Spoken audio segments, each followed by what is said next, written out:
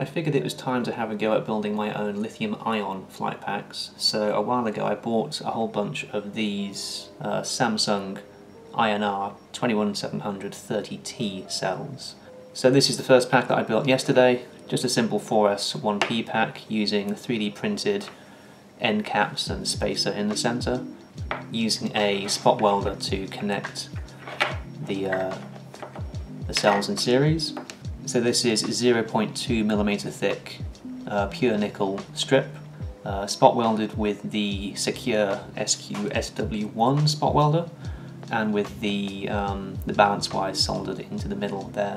Now you'll notice that I have cut slots into the nickel strip at the ends, and that's just to encourage the electricity from the electrodes of the spot welder to actually travel down into the metal of the cap of the cell, rather than just travelling through the nickel strip itself.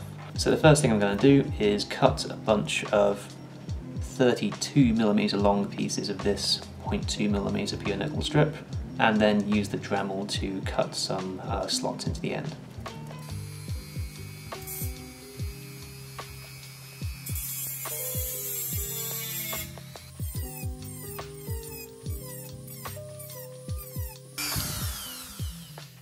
So the discharge wires will be connected to the first and the last cell, the positive of this one and negative of that one, and the order that the cells will be connected will be along there, and then along there. Now I'm going to hot glue these together just along the sides. I'm not sure if I'll keep the hot glue for the actual final packs, but it helps just to hold them together as I'm doing the spot welding.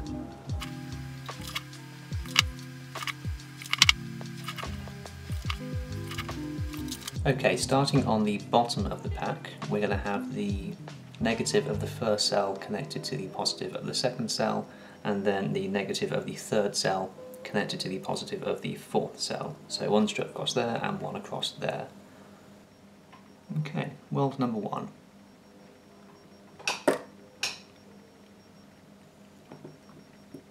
Now, the strength of the positive weld is actually slightly stronger than the negative, so what I'm going to do is rotate and do the second weld the other way around, just to distribute the better welds and the not quite so good welds side to side.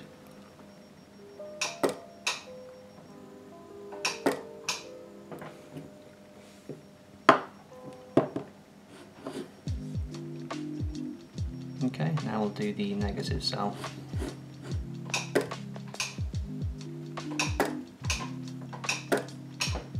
Okay, so we have 3 pairs of welds on each one, and then we can just repeat that for the other one.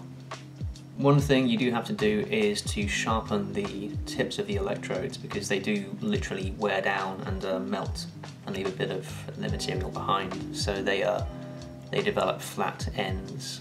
So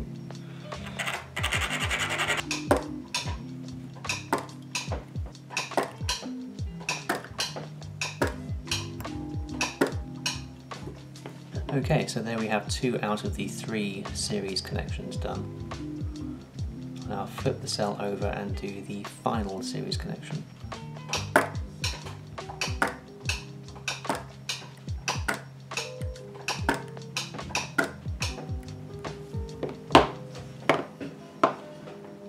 Okay, so now we have all of our series connections made with the nickel strips.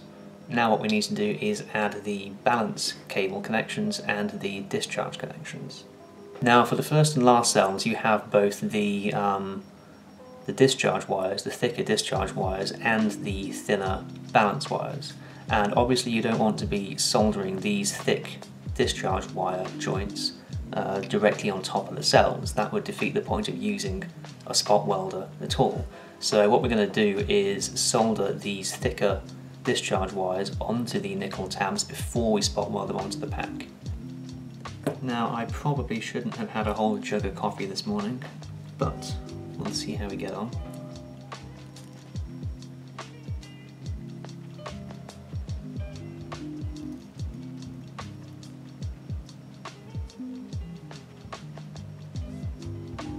Okay, so there is one of our discharge wires soldered to a nickel strip tab. And these I will do 4 welds on, simply because they're most likely to have strain on them.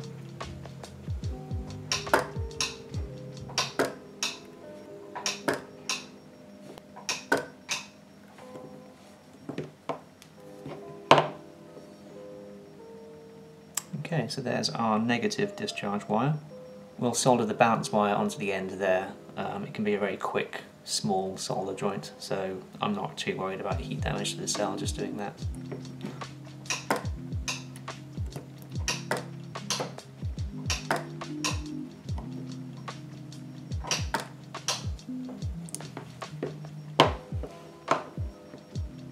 Yeah, that isn't as good as the other one, but it should be fine.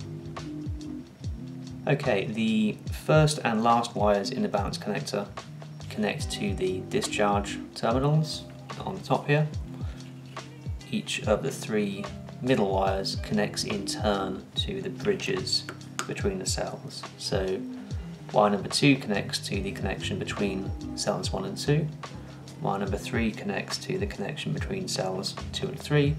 Wire number 4 connects to the connection between cells 3 and 4. That will do. Doesn't need to be much.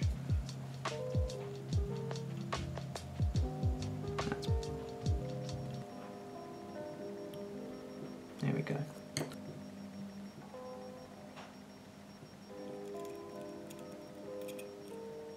The coffee is really not helping me here.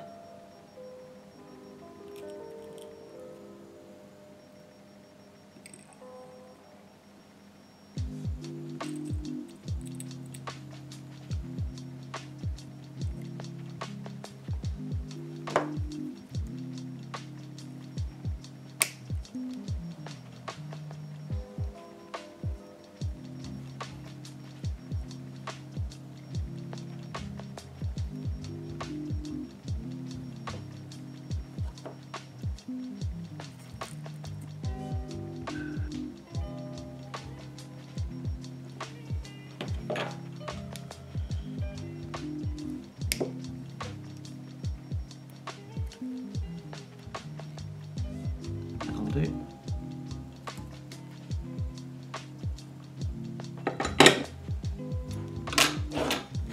That wasn't even in frame, oh well. Anyway, at this point you should have a functioning pack.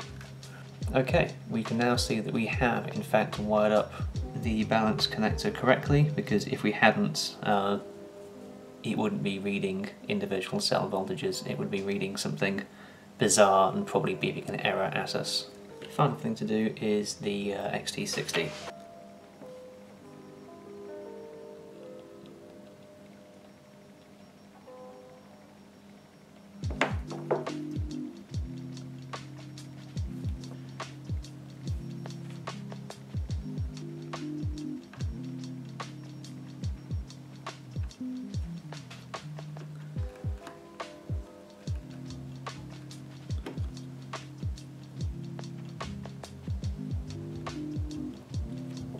As I said, I probably won't keep the hot glue down the middle of the cells. That was just there to hold them in place as I spot welded them. I've got some large heat shrink on order which I'll put over the whole thing and which will hold the end gaps in place nicely without having to use zip ties in these slots, which I think just looks a bit ugly. Yeah, I've got 28 more of these. My plan at the moment is to build 5 packs like this. I can run them individually on my 6 and 7 inch quad. I can stack them and run them as a 4S2P on my macro quad build, and then that will leave me 12 cells left over to make a couple of 6S packs, rather big 6S packs, which I might try on my one and only 6S build, which is a 5 inch. 3000 mAh 6S lithium ion on a 5 inch quad. It could work. It's only double what I fly with it right now, so, well, one way to find out.